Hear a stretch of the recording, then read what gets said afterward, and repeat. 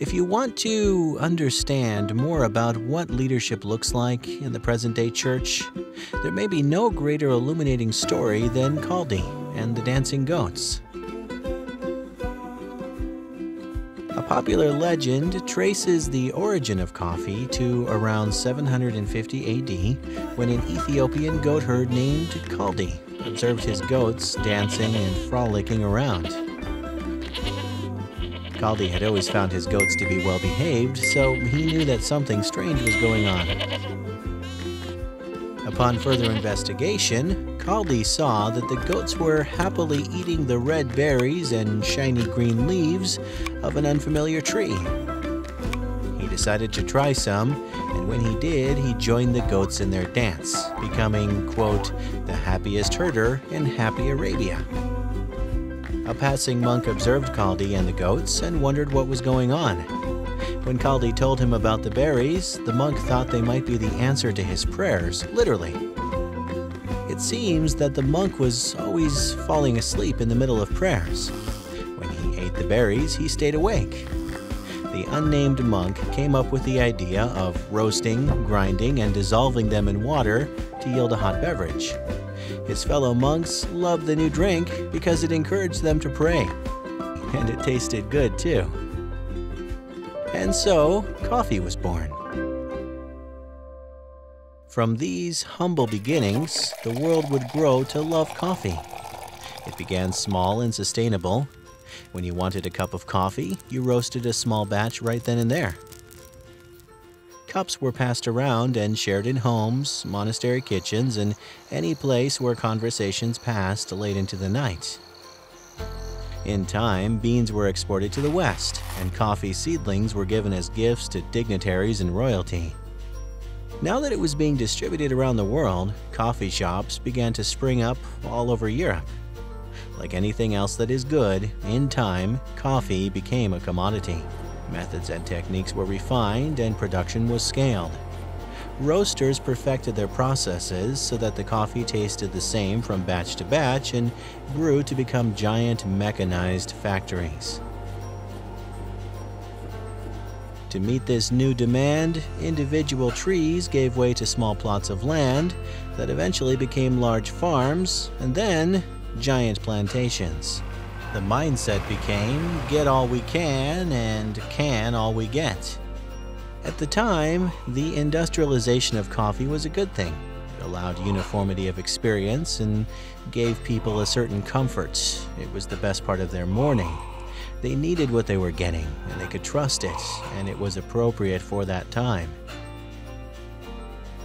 And isn't the story of the church similar to the legend of Caldi and the Dancing Goats?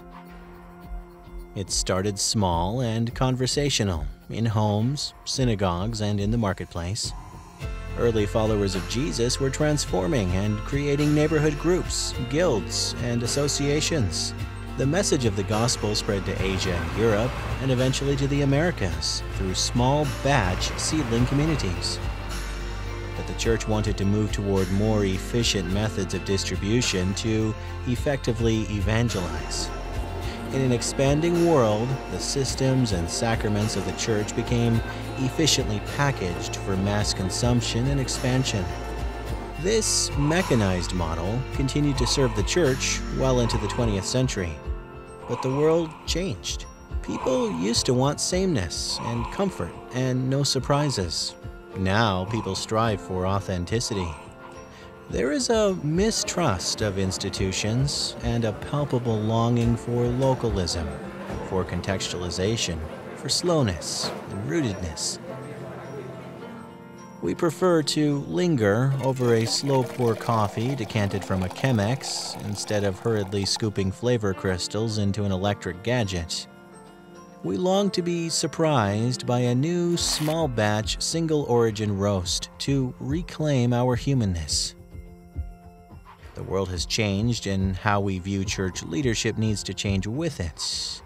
The small batch coffee, bourbon, beer, and bakery movements are good examples of how innovators are connecting to their peers. Scale is no longer the quintessential goal of business. More and more people are baking, distilling, and creating businesses in their homes and selling to their friends. What is coming into view is a society that is restructuring itself organically. This is our mission field. We live in a volatile, uncertain, complex, and ambiguous world. The ministry of a VUCA adaptive church requires adaptive, visionary leaders ready to go out and gain clarity and understanding by doing the work of the mission.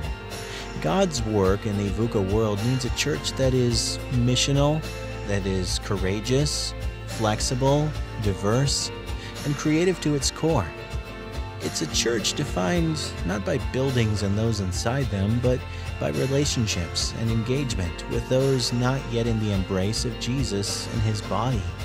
The Maker movement is extending to the church. The future church will be distributed leadership.